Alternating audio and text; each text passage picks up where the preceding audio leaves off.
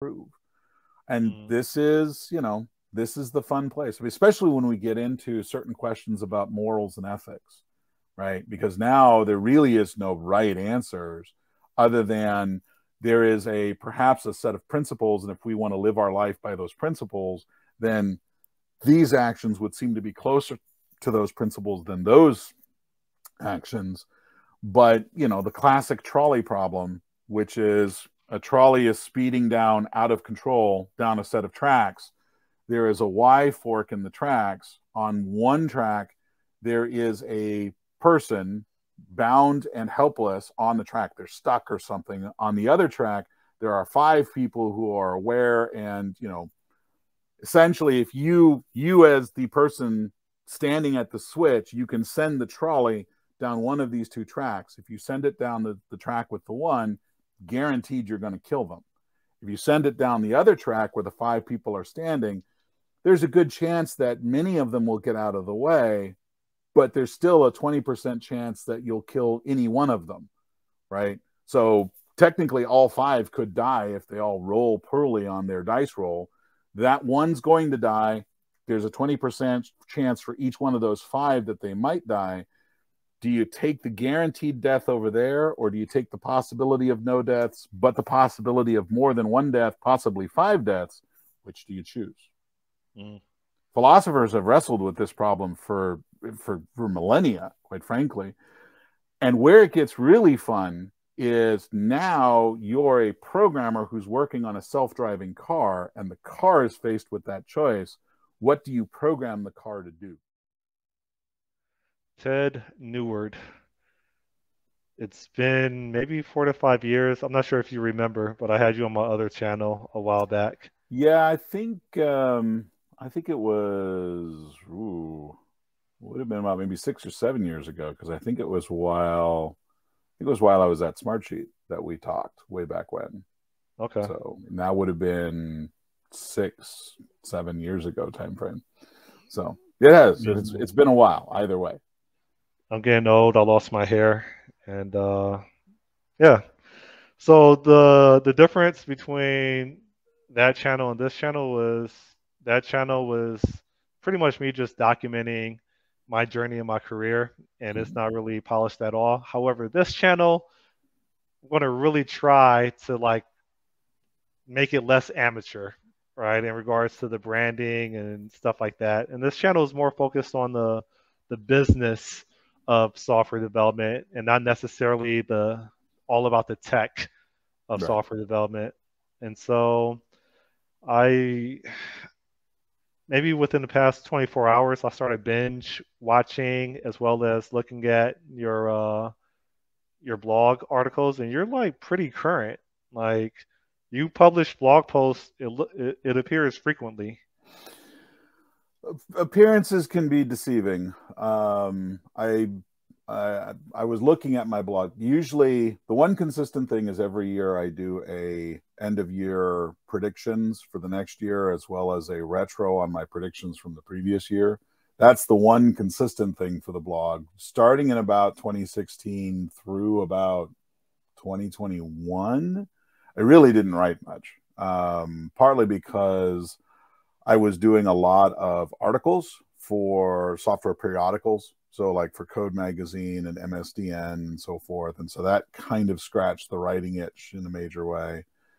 And then towards the end of last year, it was like, I really should be writing more. So I took a bunch of topics that have been kind of laying around in the dust back here and said, I'm going to write about these. And so I've cranked out somewhere in the order of 1 or 2 a month since Jan 1 of 23.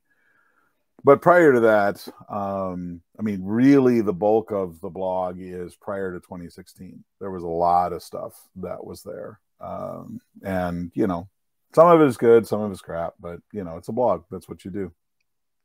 Yeah, my blog is pretty much just data dumps. And sometimes I don't write essays. I literally just quickly document something that I resolved so I could Google it 24 months later. Yeah. And that's it.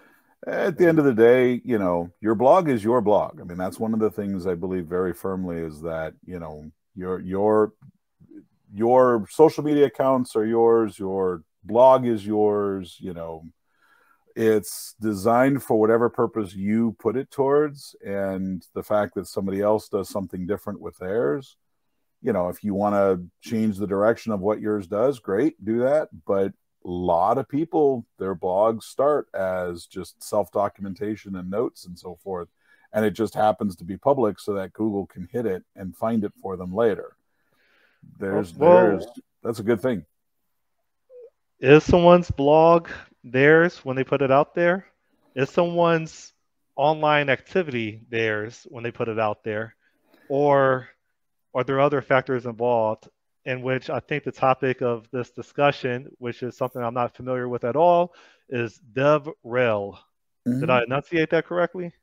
Yeah, DevRel. It's short for developer relations, but we, you know, those of us who are in that space or have been a part of that space generally just shorten it to DevRel. And here's where things get a little fun, right? Particularly if you represent a company, like if you are a developer advocate for Microsoft, you know, you do have to be careful because, as we have seen, you know, if you go out into the public space and if you're wearing a Microsoft t-shirt and if you are representing the company at a conference, yeah, definitely your actions, your words, your behavior, your everything reflects back on the company that employs you, right? On the other hand, you know, it's kind of like, sure, if you work for Microsoft, but you go home and you choose to fly a flag out in front of your home, that, you know, that is personal space and that you get to really do whatever you'd like. And we have long since established that, you know, the company cannot regulate your activities at home. Now, within the last 5 to 10 years, as social media has grown out and as we start seeing people, you know, represent themselves, but they often put links to where they work, because particularly here in the United States, we attach so much of our self-image to where we work, right? Particularly out here on the West Coast, when you meet somebody, right, you know, first question is, hi, what's your name? Second question is, where do you work? Right? We often attach that. In the East Coast, particularly in, you know, the Old South, my understanding is, you know, hey, good to meet you. What church do you go to? That's generally how those conversations go. But frequently the where do you work comes up very, very quickly. So we attach, you know, your place of employment to your sense of you very, very quickly. And we've noticed, you know, that, hey, if you go and behave badly in certain scenarios, we can talk to your employer and your employer will say, yeah, we don't really want that kind of person working here. And they will, you know, they will take some kind of action. And that can be used as a power for good as well as a power for ill. I'm kind of surprised the degree to which companies are, you know, looking to exert some degree of control over a person's personal life. And I'm pretty sure within the next 10 to 20 years, we're going to see a certain amount of recalibration there. Because at the end of the day, you know, if you know, in the same way that Microsoft, if I'm working for Microsoft, Microsoft cannot stop me from purchasing an Apple product. Ballmer tried to do that, right? Ballmer tried to tell all the Microsoft employees they were not allowed to buy anything from Apple back when he was running the company. And a lot of Microsoft employees said, yeah, no, you don't get to do that. You cannot. The company cannot put restrictions on what I choose to do with my personal time. When it's in the public space, the area is much grayer. It's much murkier. And, you know, it's hard to write some cut and dried stuff on that from just a purely philosophical perspective. But generally speaking, when we talk about DevRel, it's a little bit more clear, because the whole point is you are out there in the community to represent, you know, the company. And in many respects, if you think about the company over here and the developer community over here, DevRel stands as the bridge between those two, particularly to external groups. There's also a flavor of DevRel that says you also represent the developers inside the company, particularly with some non-technical companies. But fundamentally, DevRel is you are engaging the developers in the community, whether the community is outside your company or inside your company or both. You are engaging with the developers, both bringing information to them as well as bringing feedback back from them, if that makes sense. So if you're a technical company, oh, go ahead. Sorry. I was just going to say that it kind of sounds like a unsponsored evangelist. So DevRel influencer is not really designated by an organization. So if you work for a company as a developer advocate, and that term is preferred over evangelist because evangelist tends to evoke religion and, And frankly, in many cases, what we have found is developer evangelist suggests that you're there to try to, sell me on something, right? Sell me a product or sell me on an idea. And frankly, that doesn't go over well with developers. As soon as developers feel like you're trying to persuade them or convince them or sell them something, they have a tendency to shy away. Advocacy, on the other hand, says, hey, I believe a thing, and here's what I think. You're free to make your own opinion. You're free to do what you wish with it. And so we have a tendency to prefer the term developer advocacy in terms of what you're doing rather than developer evangelism. But that's just one of many aspects to developer relations, because there are also folks that will, look to build, maintain, and help grow a community. And we often refer to them as community managers or community, moderation is part of it. They used to be community moderators, but now we realize that it's actually a little bit more than that. So that tends to be a community manager or a technical community manager. And these are people who will often, like if the company sponsors a Discord channel or a Slack channel, they'll keep an eye on that, make sure people are behaving correctly, make sure people are following the rules for whatever that channel is. But the one thing I'll take issue with is it's not unsponsored. It's very definitely sponsored, right? The company, if you are a developer, if you are working for a DevRel team, your salary is by definition sponsorship. And frequently the company will allocate money to a DevRel team to go out and do more of these things. And frankly, it's easy to see DevRel with the big technology companies, Microsoft, Google, et cetera, because, they want to convince people to use their stuff, or at the very least, they want to connect with developers to find out why you're not using their stuff, or what could they do to their stuff to make it more attractive to you, and all that kind of stuff. That's part of that feedback loop, right? We tell you what we currently do, but then we also take that back into the company and say what it is that you would like us to do better or more of, or add a feature or what have you. The other side of this is, as a member of a developer relations team, part of your job is to look to find where the developers hang out, right? And so in some cases, if you are on the DevRel team for a technology company, like I said, a Microsoft or a Google, perhaps you're identifying new developers, right? Sometimes you're going off to colleges and universities and talking with some of the new developers there. Sometimes you are discovering new technology communities, right? So you may be well familiar with the Java community, but now your company is starting to take a more tech agnostic approach to its products. And so now you want to start talking to the .NET community or the Python community. Or in some cases, you might want to talk to the user experience community, right? UX and some of the front end stuff. I mean, from a technology perspective, you're out there to connect because that's your target audience. But if you work for a company like Ford, you would think that this would be unnecessary. And frankly, that would be wrong, because Ford, they have an SDK. They actually have a technology product that's for the console in a car. And so if they want people writing stuff for their cars, they need to have people who will go out and engage with developers and talk to them and find out what they need and show what they've got and so forth. Any company which is doing anything non-trivial with software, needs a developer relations team, because, I mean, particularly if they offer an API to what they do, the APIs are developer facing. You need to have people who can go and talk to developers about what they're doing, hear their feedback, connect with them, et cetera, et cetera.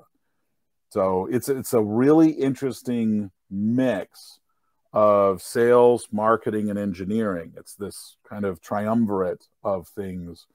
And there's a lot of product that factors into that too, but it's a mix of all of those things, because you're in some cases you're helping salespeople when they engage with a customer or partner. You are doing a certain amount of marketing in that you're letting people know that you're out there and you exist. And engineering, because these are engineers and you need to meet them on the ground where they sit. Got it. So examples would pretty much be your tech companies. So I think of Stripe, Yep. right, where they have developer advocates that get on the video periodically and they discuss new features. Same thing with Azure. Okay. Yep. Yeah. Originally, I thought like DevRel was not necessarily about developer advocates. I thought it was,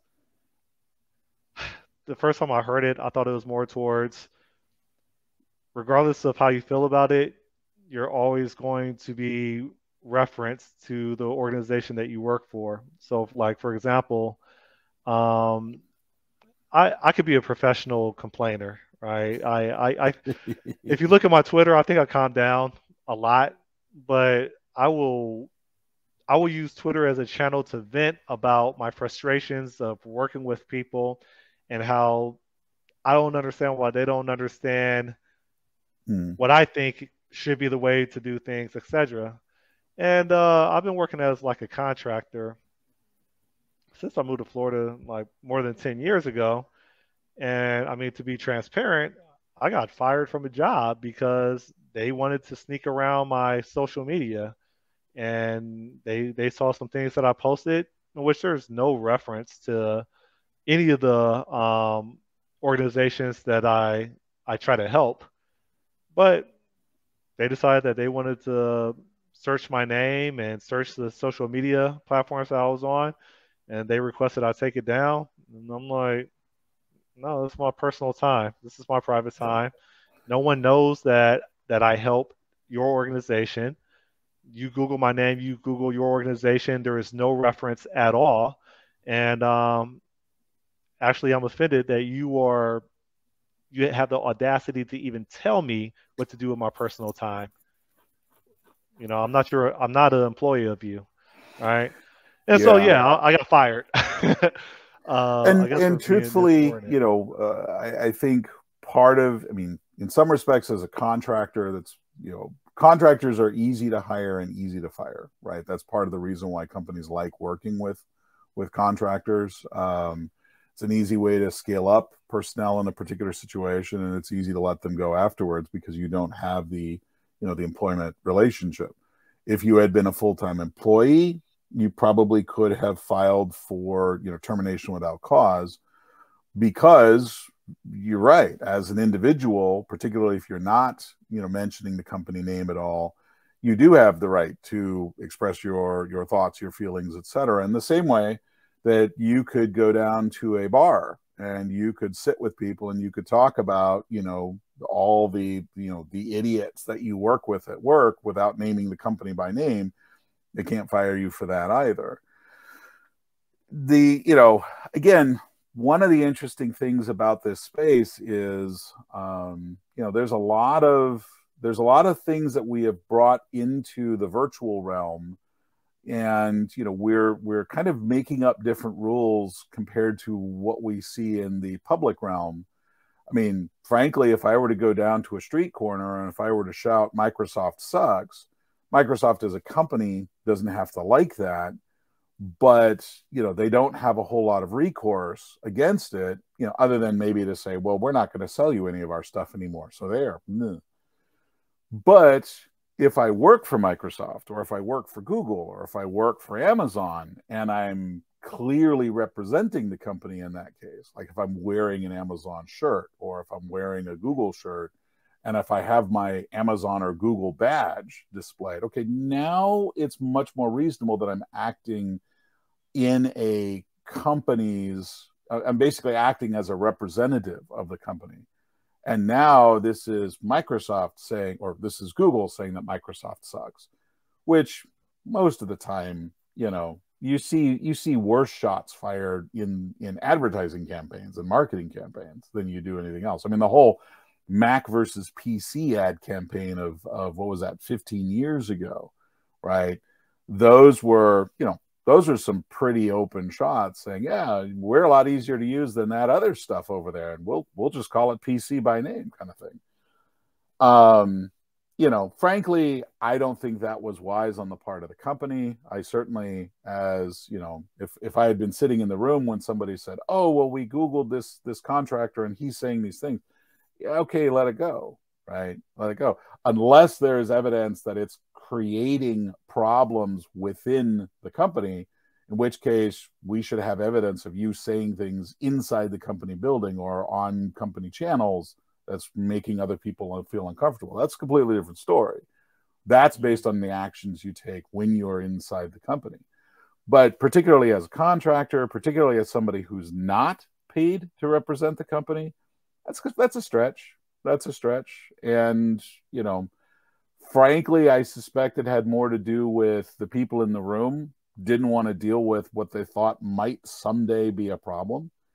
And as a manager, if you're hunting for problems that you think need solving rather than solving the problems that are in front of you right now, probably not that great of a manager, unless everything is perfect inside the company. And even then, I've never met a company where everything was perfect and we didn't have enough to deal on our plate rather than hunt up new things. So, yeah, I mean, all of that is a completely different, space, completely different ball of wax. Yeah, I in the few times that I have been a manager, I think it's only once.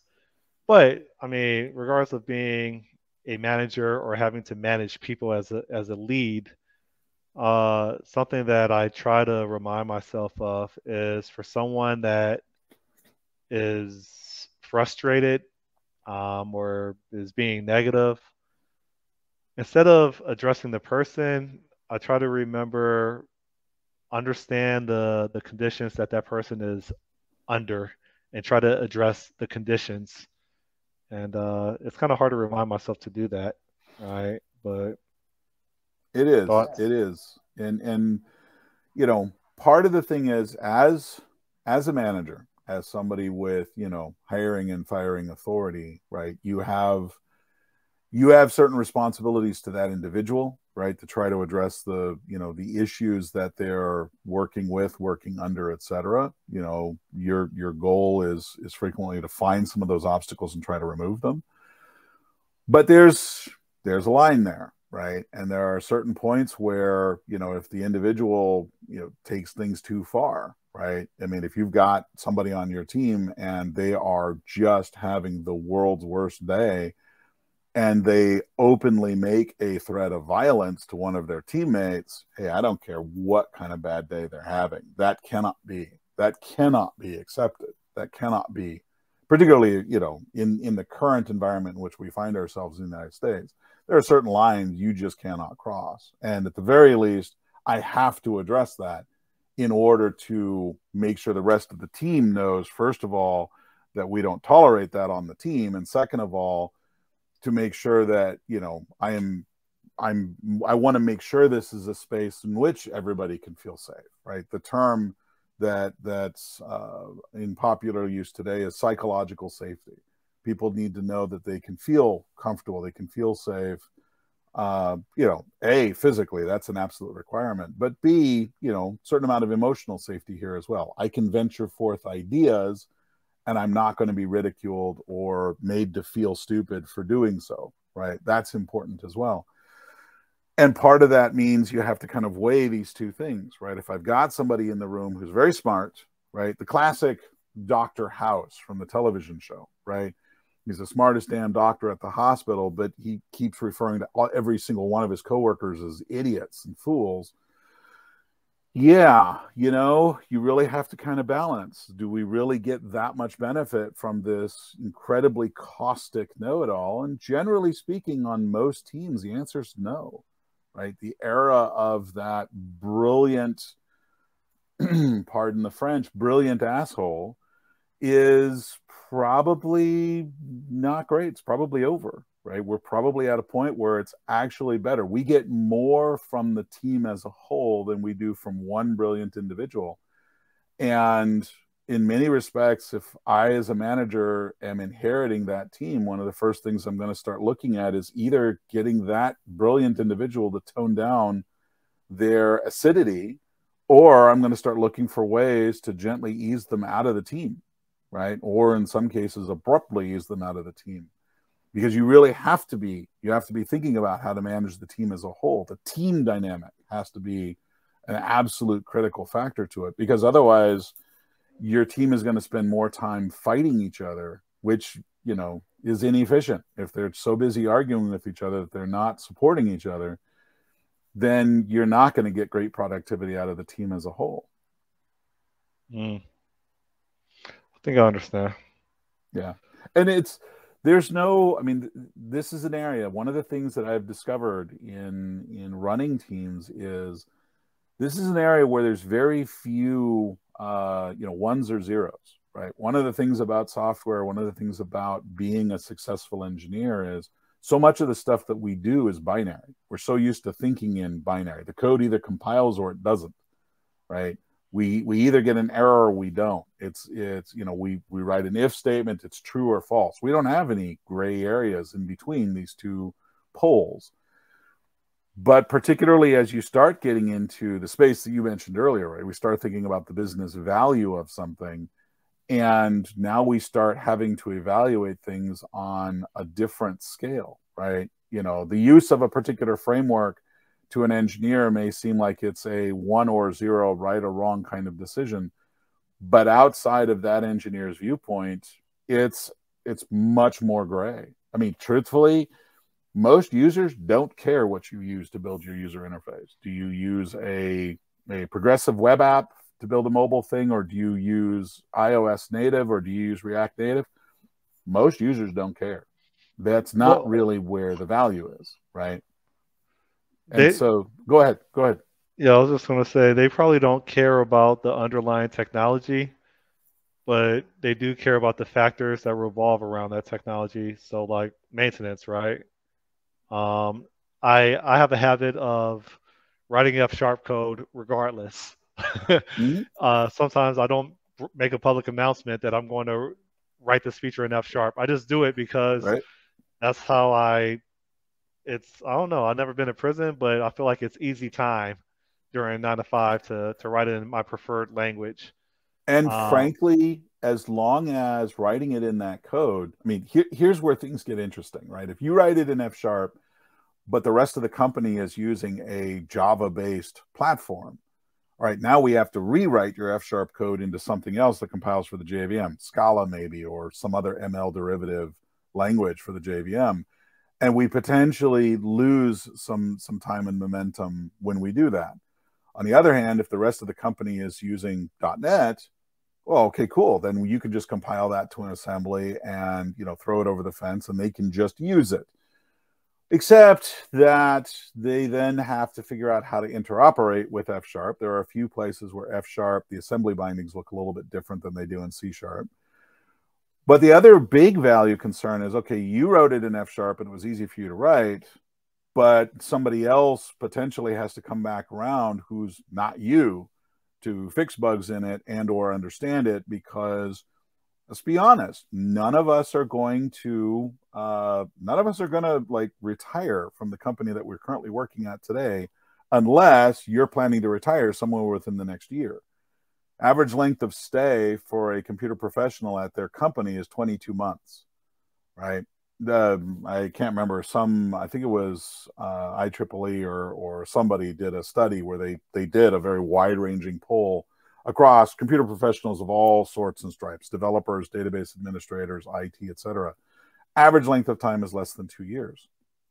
So whatever you write today has to be something that somebody else supports. And particularly as the manager of the team, I have to weigh that.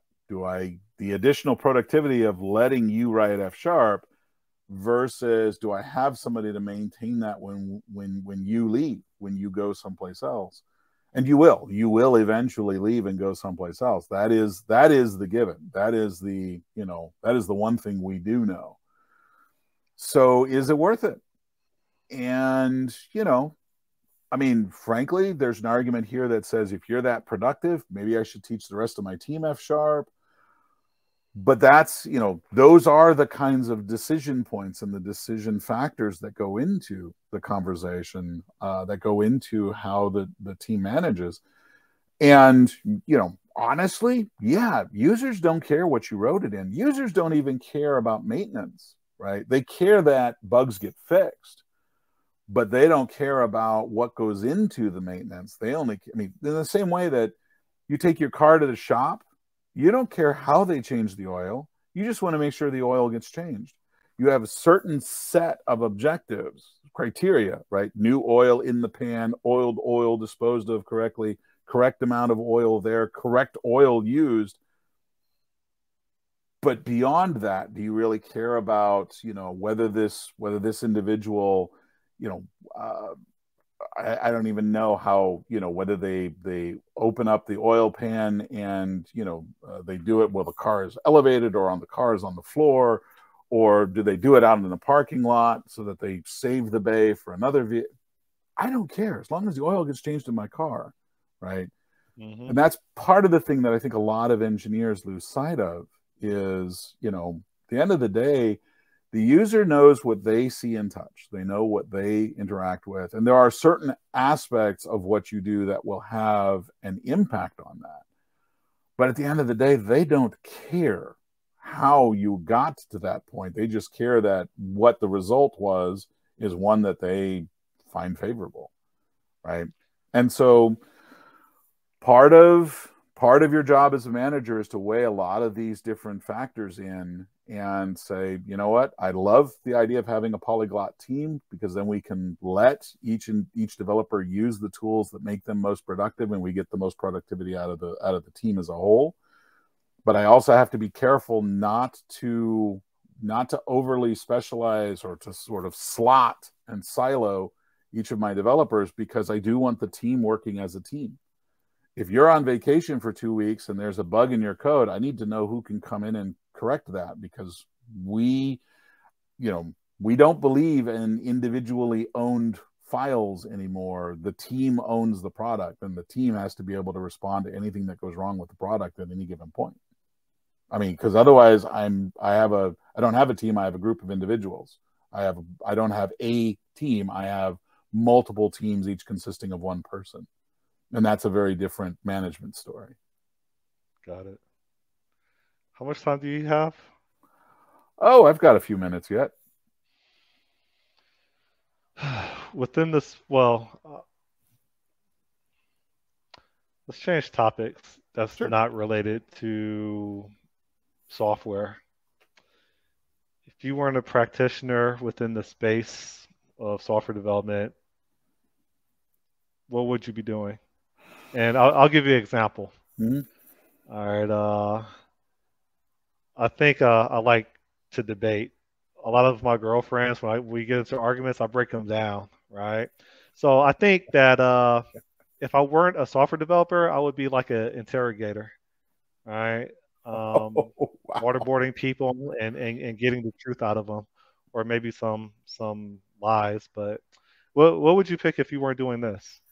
I've had that conversation with friends and with family, and there's a couple of things that come to mind, right? One, I greatly enjoy philosophy and debate and so forth. As a matter of fact, a number of my friends would get very, very frustrated with me because, I would be happy to argue either side of an argument. I enjoy the discussion. I enjoy the fact that we are dissenting over a particular viewpoint, because I believe that actually helps make sure that we're seeing the viewpoint from all of its different angles, right?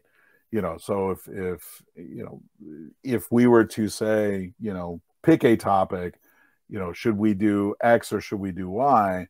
I will frequently look at it from both sides. We could do this, and here are the reasons for doing it. Here are the reasons for not doing it. We could do that. Here are the pros and cons, blah, blah, blah. I'm fine arguing both sides of that. Unfortunately, philosopher doesn't pay very well, as many philosophers have found over the years. And frankly, a lot of the philosophical argument, that speaks to doing something in the legal space, right? I'm going to argue that my client is innocent, and here's all the reasons why. Well, I'm going to argue that your client is guilty, and here's all the reasons why. As a matter of fact, my wife, actually, when we met in college, her plans were to become a lawyer. And so we had a number of very interesting conversations, particularly because she had a number of friends on the speech and debate team, the forensics team at UC Davis. But at the same time, I've actually looked at some of the other stuff outside of the software space. Marketing is an interesting space, partly because part of what you're trying to do is, how do I reach people? How do I get people to where they are and say, hey, by the way, don't know if you knew this, but here is a product, here is a service, here's a thing that you may be interested in. And if you're not interested, that's cool, I'll back off. But in some cases, we find that people are more interested in various things than they realize that they're interested in. And so part of marketing is, doing things gently to get people aware of, and then kind of, people think it's slimy, but in many respects is, no point am I dragging you along. But yeah, if this is of interest to you, let's talk, and let's feed you with more things that you may find intriguing until, you're full on interested in what it is we're trying to do, right? Various, there's all sorts of different things that, pretty much any product in the world, it can be used for a variety of things that people don't expect, or it has benefits, or, just in some cases getting people aware of it. There's a really interesting psychology that goes into marketing, and it's not just about manipulating people, it's about connecting with people in a very interesting way, in a very at scale sort of way. But I think more than likely, if I weren't in software, I would probably do what I do in software, which is teach. I do a lot of teaching. I'm currently a guest lecturer over at the University of Washington here in Seattle, and there I'm teaching software. But honestly, I could see being a professor of philosophy or a professor of critical thinking in a university setting. Particularly, I love UW because they actually have a class on, I'm not kidding you, they have a class on bullshit.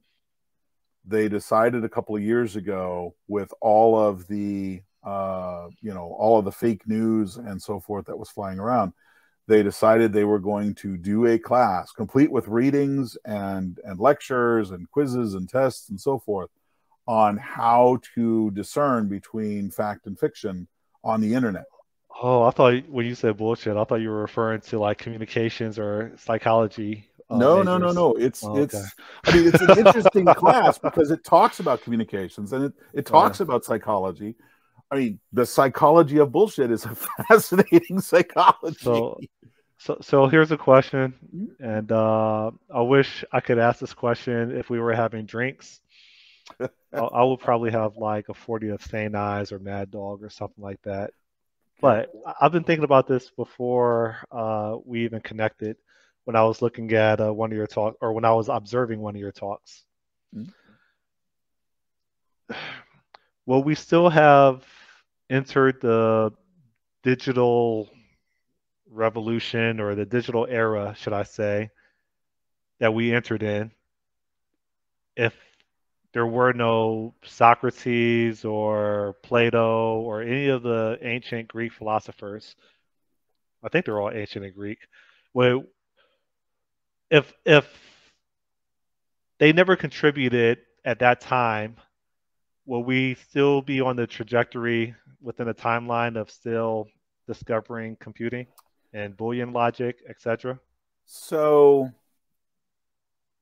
there is a many multi-part answer here, right? First of all, there have been philosophers for as long as there has been human recorded history. We know about Plato and Socrates and Aristotle because much of us here in the West is dominated by Greek philosophy. Many of the ideas that the Greeks came with were ideas that gained traction, and particularly because the Romans were deeply enamored of Greek philosophy. Remember, the golden age of Greece is only about 150 years long. The only reason we really know about it is because the Romans, they took to it. I mean, they even embraced much of the Greek pantheon of gods and theology. They just gave them different names. So it's really the Romans who popularized Greek philosophy. But there have been philosophers from every society that has ever strode the earth, the planet Earth.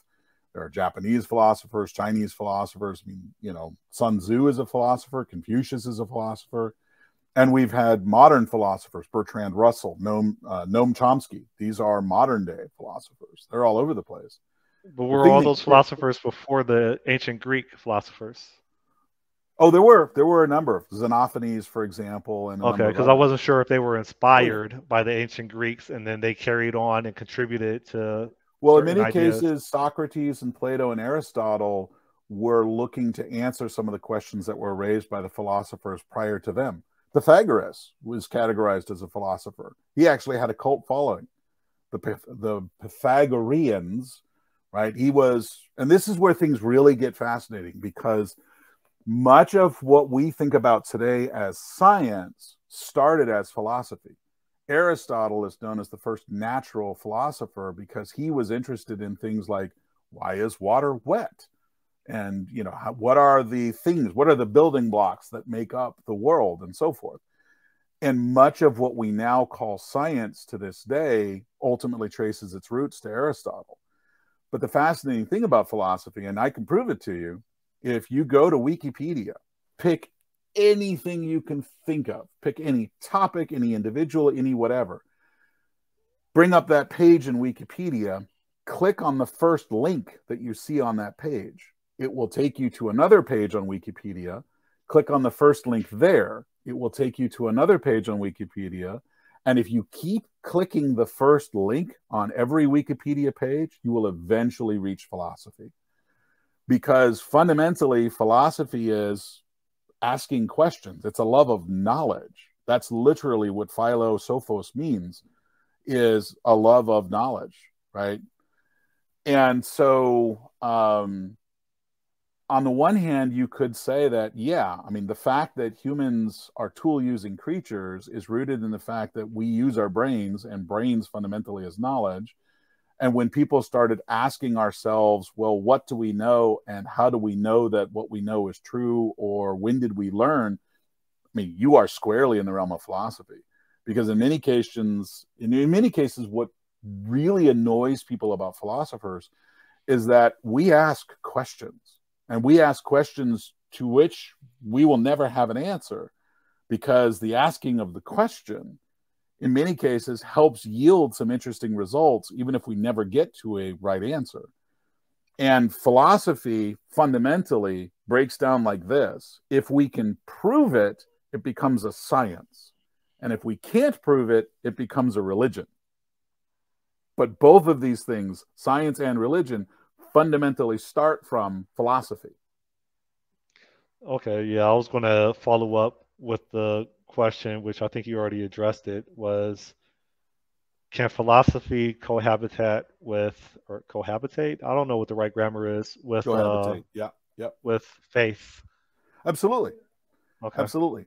I'll give you a perfect example, right? The Stoic philosophy right? It's not a religion, but the Stoic philosophy has a number of tenets to it, which is to say, for example, that all things in time will pass, right? I mean, it's That's embracing like the fact. Marcus Aurelius. I don't know Yep, how to say his name. yep. Okay. Marcus Aurelius is the most well-known Stoic philosopher, which is fascinating because he was also a Roman emperor, right? That's how many of his writings were preserved, were because he was the emperor, and whatever the emperor says, we've got to save it for future generations. And so Stoicism basically says the goal is to, as Aristotle and some of the others Plato talked about, right? Eudaimonia, the art of living the good life. Stoicism says, okay, look, there will be good things in your life and there will be bad things in your life, and all these things will pass. So take a moment to enjoy the good things in your life because they will pass, and understand that all the bad things in your life, they will pass. There is nothing here that precludes the use of religion. The idea of trying to be the best person you can be. Yeah, many religions exhort their people, their followers to be a good person, right? I mean, that's a core part of the 10 Commandments from Christianity are an attempt to say this is what defines living a good life according to the Christian religion. The Stoics say live a good life, period. Right? Now, you can get guidelines from a religious text, or you can get guidelines from religious figures, but at the end of the day, the goal of Stoicism is to live a fulfilled life, live a good life, live an honorable life, right? The Stoics back when they were talking about pluralistic theologies, right? When you had a pantheon of gods, live a life that the gods would celebrate, so that, when you met Zeus, or when you met Jupiter, depending on whether you were Greek or Roman, you could show a life that was filled with good deeds and valor and so forth. But fundamentally, there's nothing about philosophy in any way that conflates with religion, unless, and here's where things get interesting, unless the religion tells you that you shouldn't think for yourself. That will be the thing that philosophers will take issue with, right? Now, interestingly enough, Confucius, the Chinese philosopher, was a very, very authoritarian, and there was a very rigid hierarchy, right? And so, the idea was there was an imperial hierarchy in heaven, and so therefore that mimicked itself on earth, and so you should always make sure that you defer to those above you in the hierarchy, even as you try to guide those below you in the hierarchy, and be a good player in the system, right? And we see a lot of those tenets continue to manifest themselves in China to this day. The Greeks were much more individualistic in their philosophies. They were much more, you should decide for yourself. But this is where the philosophy and the religion, they really don't butt heads. They really kind of intersect at kind of a perpendicular. And that's one of the fascinating parts about philosophy is two people who have very different religions can engage in philosophic discussion without really tripping up on theology. I can't imagine two people from two different religions using philosophy. I mean, in many respects, some of the most interesting conversations I've had with folks were when we had, a variety of different religions sitting down at a table. And, we didn't really get into theology, but we did have some interesting conversations about, what do you believe in these situations? What do you think, and is the decision making based off of a core philosophical principle, or is it because somebody wrote something down in a book and we follow it blindly, right? And that's where some of the most interesting conversations can be had. Well, so the rest of this is going to get edited out, what I'm about to say. Is it possible to be true to, or is it possible to be devout, hence religious, without confirmation bias, or without, what's the word I'm looking for? Without being accused of having confirmation bias? if we think about the definition of religion, which Mhm. I'm going to provide my definition, which is going to be flawed. It is maintaining and sharing a belief system that is tightly coupled with group thought that is only has that only has or promotes favorable outcomes if you believe it. There's no such thing as a religion that has a pessimistic view if you follow its core tenets, right? So no one has faith in something that's negative. Everybody has faith in something that's positive. Hence, and tell me how flawed that is. Well, I mean, again, we go back to, for me personally, we go back to, the nature of philosophy. If we can prove it, it's a science. If we can't, it's a religion.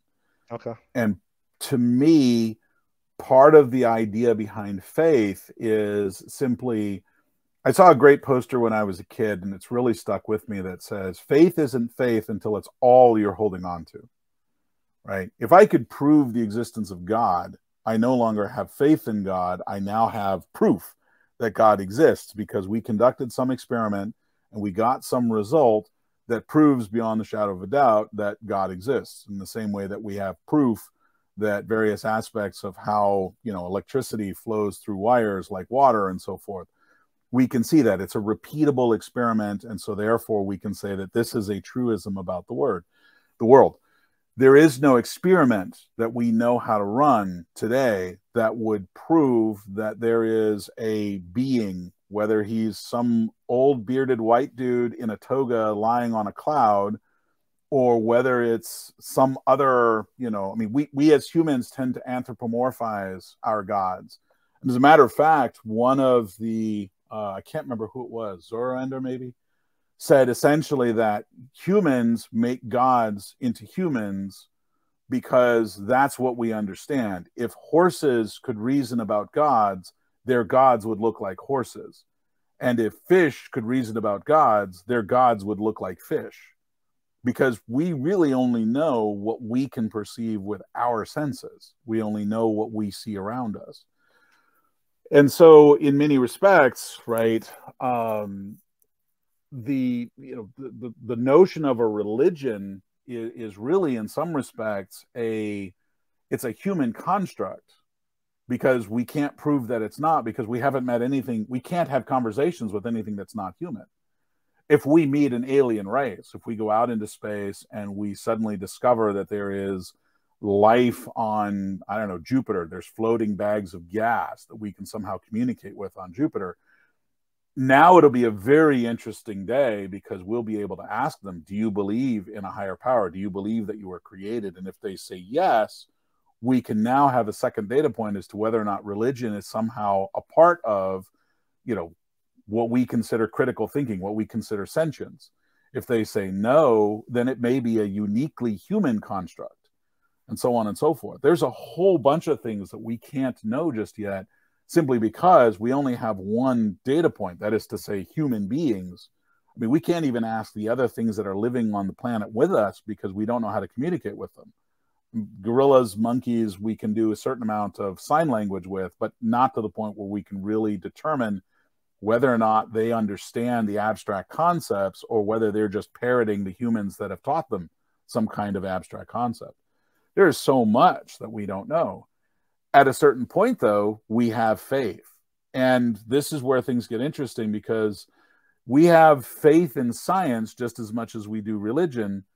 The thing about science is it is constantly seeking to disprove itself. Scientists are constantly looking for ways to deepen their understanding by, in some cases, saying, you know what, the theory that we had before does not hold anymore.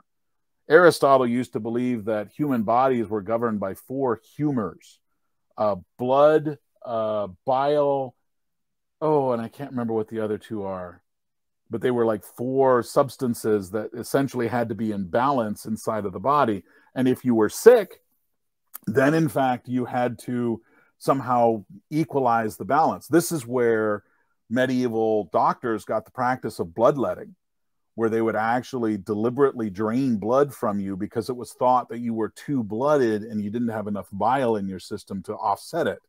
And so they would literally drain you of blood in order to rebalance your humors. And Aristotle, I mean, he was wrong, just flat out wrong about so much of his They're what we now responsible call for a lot of science. deaths. Probably. Yep. Yep. And you know what? That's kind of how science works. We theorize something and then we look for ways to disprove it. And that's part of the frustration that a lot of people today have with a lot of the religions is religion is, if anything, characterized in most, and by this I mean simply the largest number of people practicing it. Most people are taught religion as a thing you just believe and not a thing to be questioned. Yep. Now, having said that, that's not what I was taught, right? When I was raised Christian, I had the benefit of a number of excellent pastors who said, no, these are good questions to ask. And frankly, we don't know the answers. There are a certain point where you can keep asking questions and the answer will be, we don't know. We just don't know, because we aren't in a position where we can, you ask me to prove that God exists. I can point to things that I think prove that God exists, but we don't have another planet to see if it was created the same way. We don't have another universe that we can see if it was created the same way.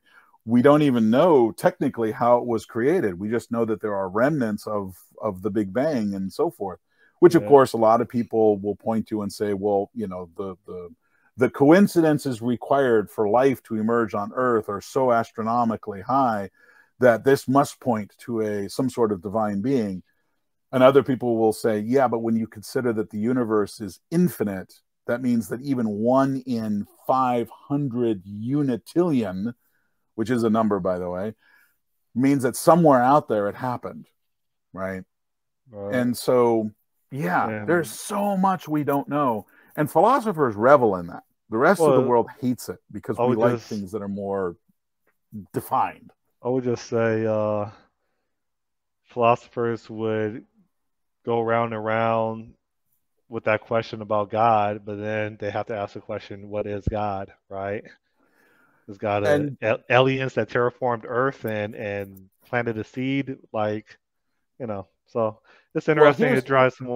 It'll drive somebody crazy if they take too much psychedelics dwelling on those thoughts. So. Well, here's an interesting philosophical question for you, turning it around on its head. Assume for the moment that humans are able to create an artificial intelligence, a genuine artificial intelligence. Would it regard us as God? There's a separation between artificial intelligence and being self-aware or self-conscious. Let's assume it achieves self-consciousness. Would it consider us God? And would it be able, think about a computer that has achieved self-awareness.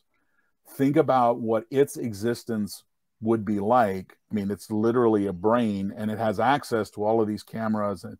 And frankly, if it has access to the internet as a whole, right, all these interconnected networks and so forth, it might be a singular intelligence. It would literally be alone in the universe, whereas we are all distinct and separate individuals. Could it comprehend the idea of separate and distinct individuals, or would it simply think of us as God, or who knows? Yeah, part of that's the question of what is the definition of God? Billions of us have been raised to believe that there is no separation of a loving father versus a grand creator. They have to be combined. And if we gave birth to this artificial intelligence, if we created it, doesn't that make us the creator? It makes us the creator, but it doesn't necessarily make us a loving father, right? I had pets. I had fish, crayfish, snakes, and when I was a teenager, I would maintain that aquarium. And then I would lose interest, and they would have to fend for themselves. So, there are some theologians who will tell you that God created the world and then turned it loose to run by its own rules. And to me, that makes more sense. but we are, but you know, this is the realm that philosophers play in, because we can't prove it either way. We don't know how to, and if we ever could, then it would become a science, because now we could start to run controlled experiments to teach us more about the nature of the world. Well, I would argue that we can prove that every argument about intervention with a higher power is anecdotal. I think I butchered that word too. That's a complicated word No, for me. you got it right. But Anecdotal. it's very rarely for there to be like 5 or 10 or 20 billion cell phones. It's never captured. It's never captured on a smartphone. When divine intervention does occur for someone that's alone, and something occurs that is not bound to a statistical probability, right? So yeah, I would argue that that is a data point. When you have 15 billion cell phones and 7 billion human beings, and none of it can be captured, that says something statistically. The counter argument is, just because you don't see it doesn't mean it doesn't exist. And I'll use as a counterpoint there. Have you ever heard the story of the black swan? I thought a black swan was the short answer is no, but I thought a black swan, the context is a black swan event, and it deals with the stock market. So the black swan event derives from the concept of the black swan. For years, biologists asserted that the only swans in the world were white, because the only swans that they had observed were white. Until one day, while they were tromping around in Australia, they discovered a swan that was black. As a matter of fact, it's a species of swan that is black. It's relatively rare, but it does exist. And so now, just because we haven't observed it doesn't mean it doesn't exist. That's kind of what, we've used the Nicholas Tassib, who is, I would argue, another modern philosopher, right? He wrote about the black swan in a book. And essentially it's about, just saying things that essentially there's a lot of things that are governing us that aren't based around probability. Just because we haven't observed it doesn't mean it doesn't exist. We have no cell phone footage of any alien race, but that doesn't mean they're not out there. It just means that they haven't either come to visit us or they have technology that defies our capture. Remember that prior to 200 years ago, we had no evidence that man could fly either. And now man routinely jets across the world. In 16 hours, I can be literally on the other side of the world from any place in the world. And I'm not trying to win any arguments. I'm not trying to prove anything. No, you didn't try. You won like 15 minutes ago. But it's a fascinating space to be in, to consider some of these questions that we can't answer, we can't prove. And this is the fun place, especially when we get into certain questions about morals and ethics, right? Because now there really is no right answers, other than there is perhaps a set of principles, and if we want to live our life by those principles, then these actions would seem to be closer to those principles than those actions. But the classic trolley problem, which is a trolley is speeding down out of control down a set of tracks. There is a Y fork in the tracks. On one track, there is a person bound and helpless on the track. They're stuck or something. On the other track, there are 5 people who are aware, and essentially, if you as the person standing at the switch, you can send the trolley down one of these 2 tracks. If you send it down the track with the one, guaranteed you're going to kill them.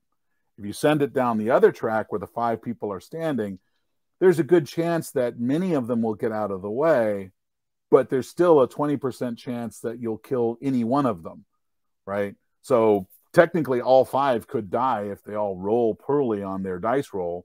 That one's going to die.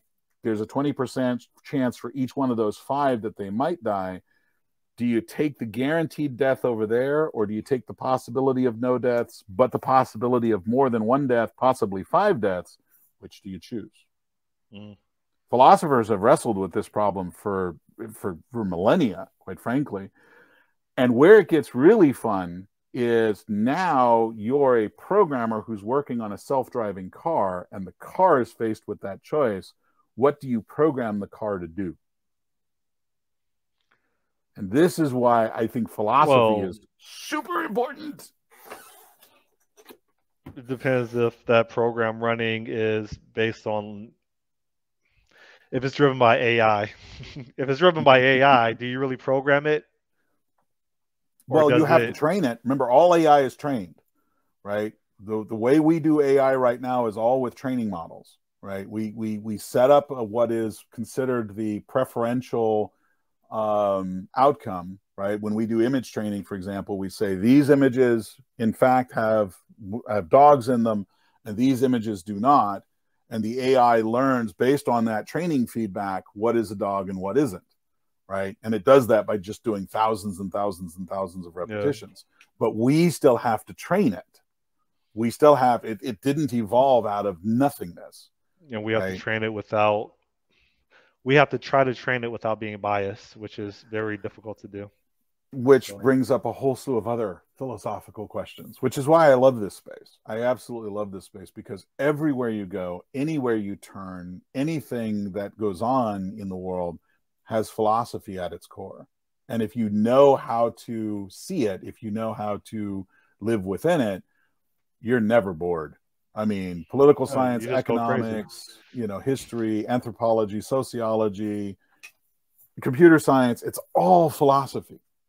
And this is why one of the most famous quotes about philosophy is that all of civilization is but a footnote on Plato. I never heard that, but I think I understand. Yeah. Let's leave it like that. My degree in college was international relations, which is a smorgasbord of all of the liberal arts. And most of the liberal arts stem from more of this direct philosophical inquiry. And so, you spend a lot of time thinking about all these different things and thinking about how they affect things and so on and so on and so on. A lot of the folks that my peers in college who were computer science, they learned about big O notation, and they learned about, how electrical signal is carried across wires to do networks. They haven't addressed any of these philosophical questions. And in many cases, a lot of computer scientists are woefully unprepared to deal with some of these issues.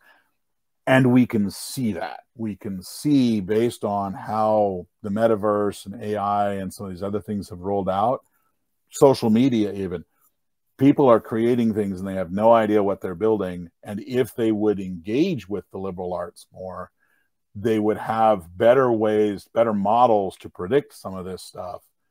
But they don't, because everybody says liberal arts is crap. We should all be doing STEM. No, fundamentally disagree. I think we should be doing much more in the way of liberal arts. I think we should be teaching philosophy to kindergartners, quite frankly. Your 2-year-old, ask them, encourage them to ask questions, encourage them to ask why, encourage them to just keep asking why. And you're going to get frustrated because they're going to reach a point where you don't have the answer. And here's the thing, 2-year-olds really don't care about the answers. In many cases, what they're looking for is just engage. But if you shut down them asking why, by the time they hit 5, they've lost that critical curiosity that is the hallmark of every philosopher, of every scientist, right? Encourage them and just say, hey, I don't know the answer to that. That's okay. Philosophers are comfortable with ambiguity. And if your child isn't, hey, that's part for them to wrestle with, but encourage them to see if they can find their own answers why. And now they've really started down an interesting path, because now in some cases they can come up with their own reasons, or they start looking for ways to prove the reasons. And one or the other, they're either going down the path of religion or science. Either is a legitimate path to go down. But it all starts with asking that fundamental question, why? And asking the questions about the world around us, and asking questions about how do we know, and so forth. Philosophy is about the asking of questions more than it is about the arrival at answers. If I were a Jehovah's Witness, I would skip your house and move on to the next. You know, I don't think we've seen one come by in quite a while. So Yeah, maybe they I'm in a probably made database notes. somewhere. Just skip this one. Just don't bother. Just skip. Yeah, I have a feeling they talked to you before, and they're like, "We weren't prepared, and we probably will never be prepared. Let's Yeah. just Oh, I talk used to to." make, when I was in confirmation class as a kid, I used to drive the pastor nuts, absolutely nuts, because I would derail what the material he had to go over by asking all of these questions. And he got to the point where he's just like, look, if you want to do this, that's fine. Come by my office on any other day and we'll have this debate. But I need to get through all this so that you guys can be confirmed and your parents will be happy. My dad was the president of the congregation, and the two of them would frequently be at loggerheads. So me arguing with the pastor was just, icing on the cake. Very sharp guy, extremely smart. I loved our debates.